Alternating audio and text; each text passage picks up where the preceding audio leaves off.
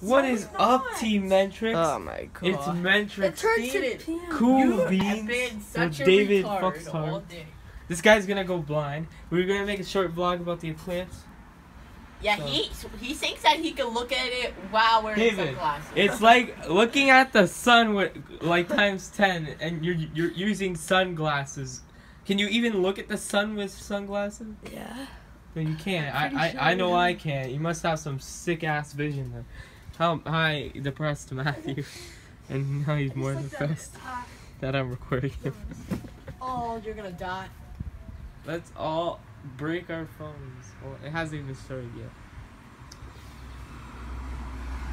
I'll get back to you when it happens. This is boring as fuck. I thought the eclipse was gonna have like flares falling down from the sky, and explosions. Did that shit happen? No. No, it did not fucking happen.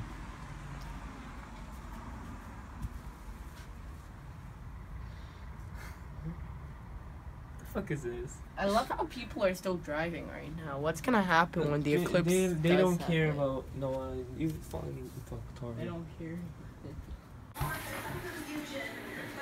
hoping that you guys will get your glasses in time. I know there's one per family to conserve the glasses for everyone. So the last one happened in 1979. The next one is going to happen in 2014. We're going to see about 76%. There's a few states in the United States. There's another shoebox on the shelf downstairs. You want me to make another one? There's about 10 states, Oregon, Kansas, that are going to be seeing it. And so 110 it starts. 232 is it's going to be at its peak, and then 349. Oh, so it starts at 110, but 232 is going to be its peak. Very exciting, Arda. Thanks very much.